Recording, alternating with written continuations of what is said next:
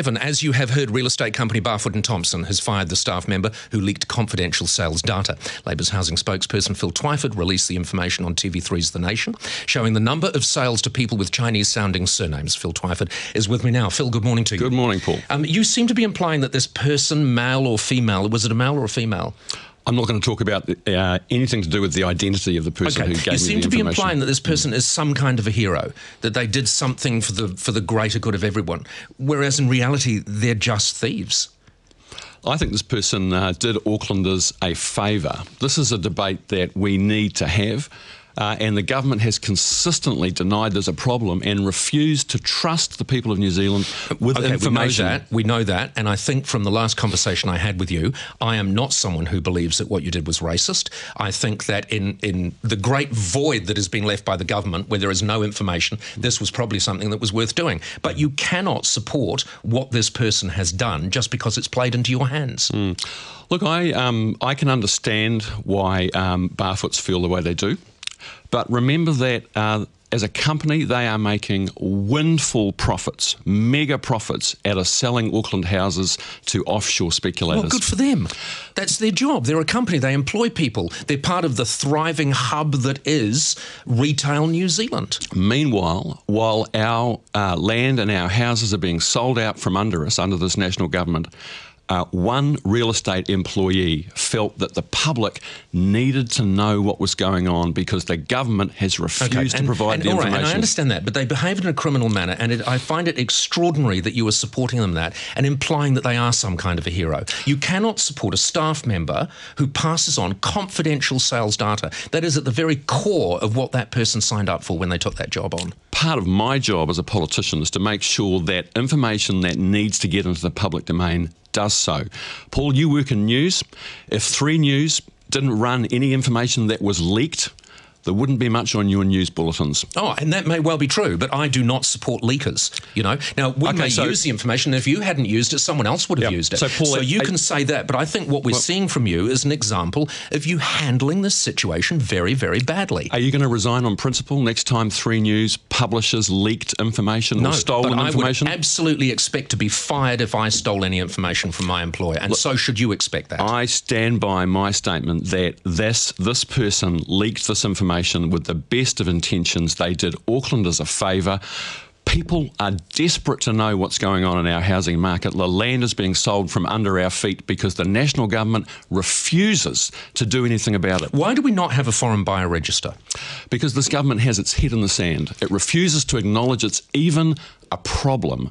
And even though they were dragged kicking and screaming to a rule that says that foreign buyers will have to register with Inland Revenue, they refuse to put that information into a register that's publicly searchable. It's also still quite muddy. It really doesn't result in a foreign buyer register. No, it would take, even if it was decided, even the government said today, right, we'll have a foreign buyers register, it would take quite a long time to put that together, quite a long time before it was entirely useful, wouldn't it? We are, and we've been asking for it for the last 3 years, and now the property market in Auckland is so out of control, it's at such a dangerous tipping point that almost anything the government does is not making any difference. Well, according to you, I mean, at the end of the day, we suspect there is a problem. You've highlighted what could point to there definitely being a problem, but it's still very vague, and largely as a result of the fact that we don't have a foreign buyer register. Do you believe you've handled this badly? I mean, you look at the number of people that are sidetracked now by the fact that they believe that what you've done is racist. No, I don't. I regret that some people, because some critics have willfully misrepresented the data and the things that we've said, I regret that some anxiety has been caused to people who think that we've been having a go at them. We haven't. Did you not predict that at all? Did you not think there would be anxiety at all? We have fairly and squarely had foreign offshore speculators in our sites. That is the problem here.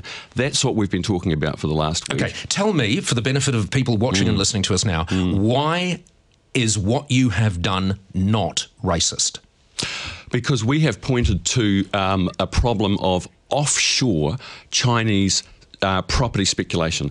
That is happening right now all around the world. That's why countries like Singapore, Hong Kong, Australia have all enacted limits and restrictions. Okay, but Phil, why is it not racist to present a list of Chinese names, common Chinese names, and point to that list as a problem for our country? Why is that not racist? We didn't point to we simply used the leaked sales data, which indicated that 40% of sales went to people of Chinese descent, as an indicator that the 9% of Chinese New Zealanders in Auckland couldn't possibly have been responsible for all those sales. It points to one conclusion, and that is we have a significant presence of offshore, non-resident Chinese speculators. Why do you think people trading in on houses? This whole racist bandwagon? Because you don't need to convince me; it's others you have to convince. Because I don't believe it's racist. I think in the void that was created, as I said, you filled that void in the best way you could.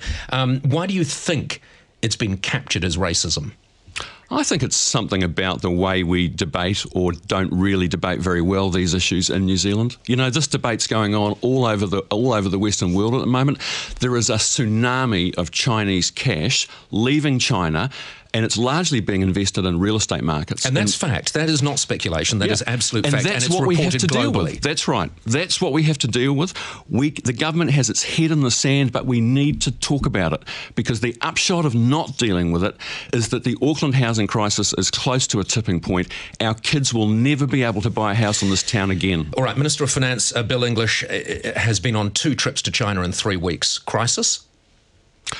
I don't think so. Look, there's been some commentary in the media that this debate about Chinese property speculation is going to damage our relationship with China.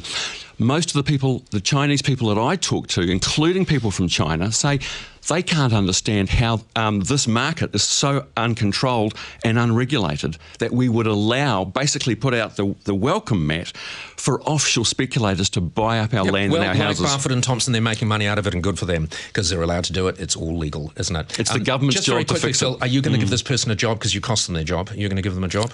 They're out of work now because of you. You've cashed in on them. Will you give them a job? This person acted out of the best of intentions. They did their duty, they believe, and I think they have done a favour to Auckland. But that's a no. So don't knock on your door for a job. All right, Phil, thank you very much for joining us. Phil Twyford, Labour's housing spokesperson. Coming